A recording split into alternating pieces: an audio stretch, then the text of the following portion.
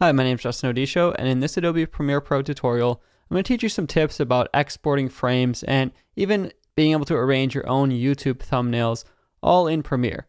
Now, typically, I would suggest that you just do this in Photoshop or some sort of design program if you don't have Photoshop.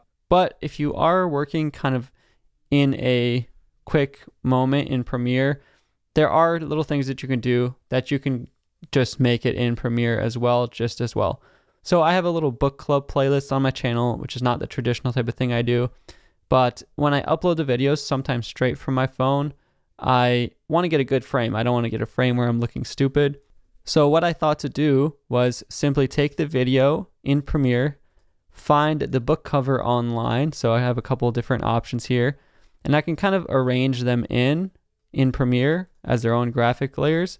I can move them to where I need, just like this, or even scale them up and make them big enough to fill in the whole side if I want.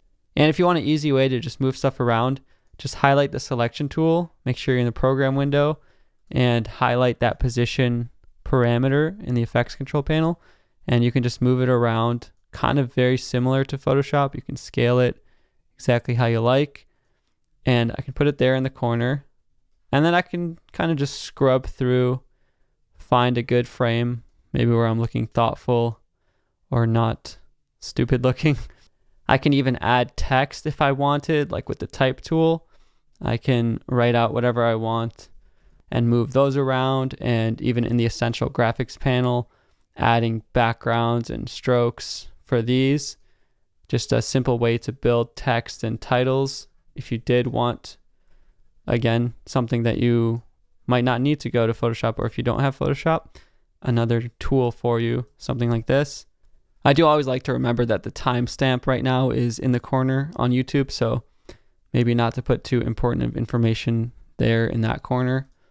And you also have all these different video effects that you can generate. So if I wanted to generate a gradient or a ramp, I can do that as well on perhaps like a new black video. So new black video, add that on a layer in between, maybe add a ramp, and in this way I can add different colored ramps for some style, and maybe set this layer to a blending mode like screen or something like that. I'm just giving you an idea of how you can even add different colors and different things that are not necessarily included. Like here I am building this whole thumbnail in Premiere Pro rather than Photoshop.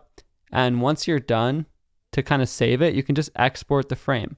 So Shift+E or this camera button here, it'll export this frame as a JPEG. You can send it to your desktop or wherever, press OK, and then you'll find that PNG or JPEG file in your desktop.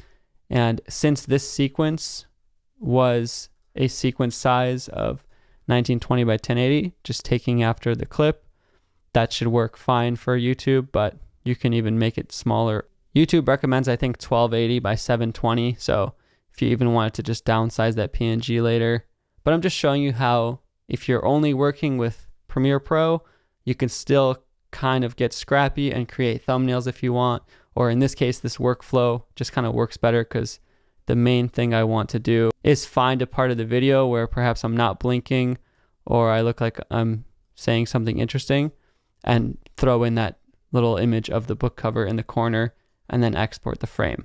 That's kind of something I might as well just do here rather than Photoshop if it's going to be that simple.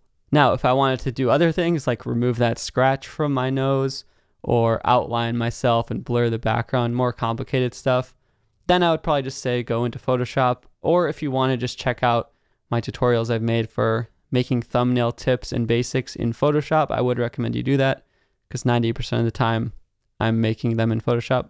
But hopefully you enjoyed this little idea and got some tips from it, whether that just be the export frame button or you picked up some other tips as well. If you did enjoy this video, check out my channel for more, subscribe to stay tuned for all my new videos. Thank you so much for watching, and I'll see you in the next one.